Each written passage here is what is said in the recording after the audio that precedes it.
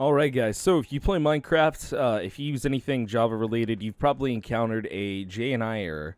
Now this video is going to be specifically tailored for Minecraft users, specifically 1.17.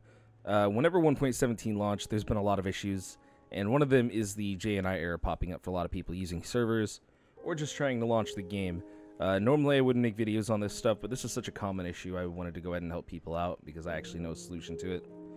So, first what you're going to want to do is you're going to want to install a Java 16 development kit. You don't have to do anything with it in particular. You just have to run the installer, and that's pretty much the fix here. So the link is right up here.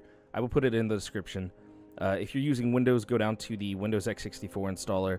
I've only tested this on Windows, so I can't verify that this works for any other OS. But basically, you're just going to want to download it, and then run the installer, and then that should solve any issues you guys have. I've already done it, so I'm not actually going to do it again, but if you guys got any more questions, let me know in the description. In the comments. I will see you guys around. Thanks for watching.